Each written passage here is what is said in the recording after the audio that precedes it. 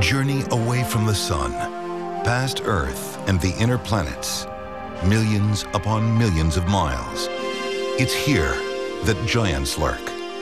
Jupiter and Saturn, spheres so cold and distant that the sun is no more than a tiny beacon in a vast twilight.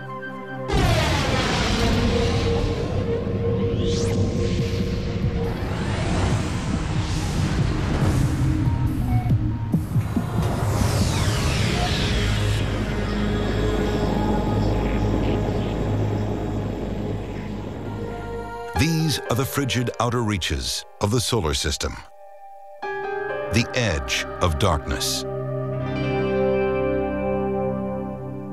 It's a new uncharted territory out there. It's a new frontier at the edge of the solar system, and the next few years are going to probably bring many surprises. Already, we've found gossamer rings around gargantuan planets. We've detected atmospheres on worlds that barely catch the light of day. We've spied a moon with a king-size crater and other moons pocked with celestial buckshot.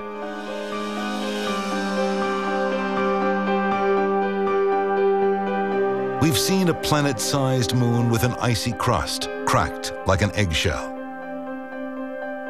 And beneath it, possibly an ocean warmed by volcanoes and supporting life. The outer reaches are weird and wonderful. Lakes of liquid methane on a moon that resembles early Earth in deep freeze.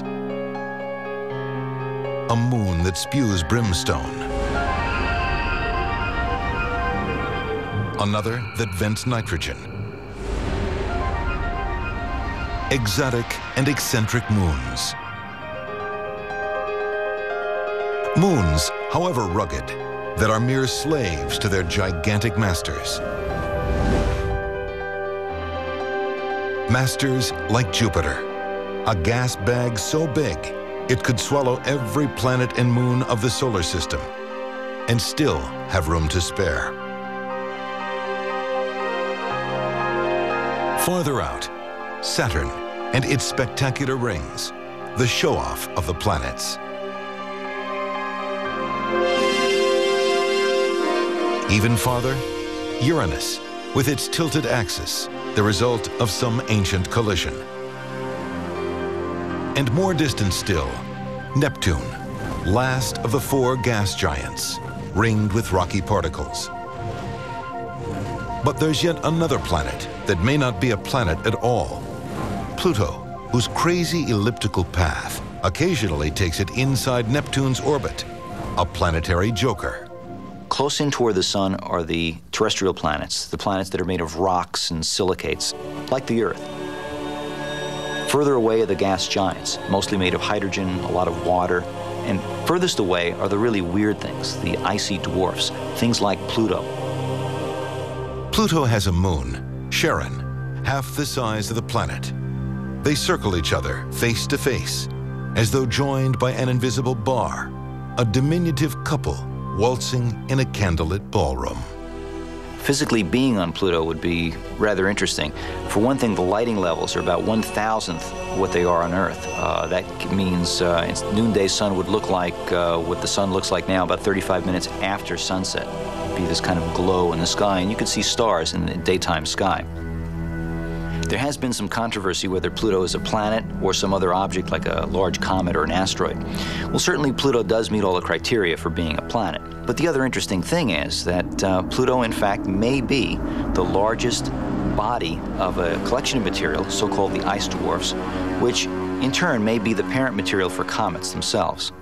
This is the kind of material we've never seen before, and very, very intriguing because it may be some of the most primitive material in the solar system. That's why NASA is planning a mission to Pluto. But timing is of the essence. As Pluto flies through space, its distance from the sun changes. At its farthest and coldest, the atmosphere freezes from gas to solid. The Pluto Express wants to get there while Pluto still has a gassy atmosphere.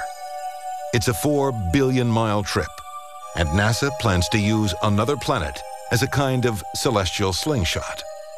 We can do a gravity assist on Jupiter, basically flying past Jupiter in order to push our trajectory toward Pluto. And this saves us flight time, and it also allows us to fly in a cheaper launch vehicle. Pluto Express is a much, much smaller spacecraft. It's about 1/10 the weight, smaller instruments, smaller radios, less power consumption. Everything is utilizing that technology. This desire to explore the outer worlds goes back decades.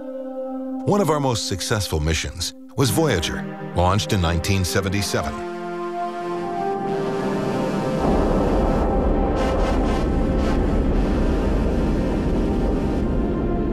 Voyagers 1 and 2 have traveled billions of miles into space, and Voyager 2 is still sending back data.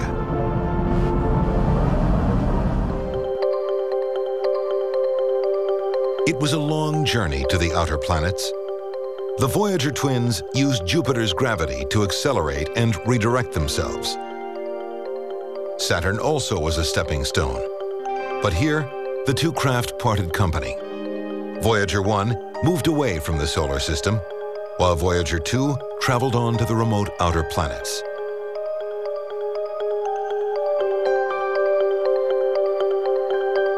The Voyager twins carried many sensors. The most valuable of these were the TV cameras that in 1979 recorded the king of planets, Jupiter. Jupiter is surrounded by courtiers. 16 moons spin around in the Jovian kingdom. The Voyagers sent back images of moon shadows playing across the great planet's face. Voyager also witnessed firsthand the storms that raged in Jupiter's atmosphere. Angry clouds of gas and perpetual turmoil race around the equator.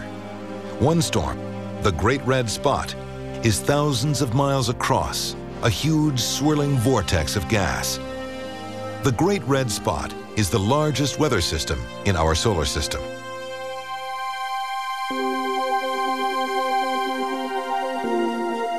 Two years later, the Voyagers presented us with our first good look at Saturn. It's been observed ever since we've looked into the skies. Its hallmark is its rings. The broad rings are actually thousands of individual ringlets, like grooves on a phonograph record.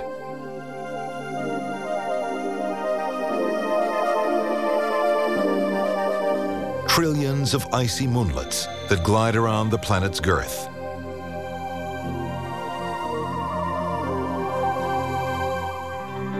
Staring into space toward these rings from Saturn's cloud tops, everything seems serene. Nothing could be further from the truth.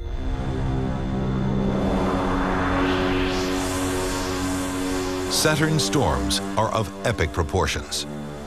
Just like our own planet Earth, Saturn is tilted over on its axis about 23 odd degrees. This means that it has distinct seasons as it travels around the sun once every 30 years.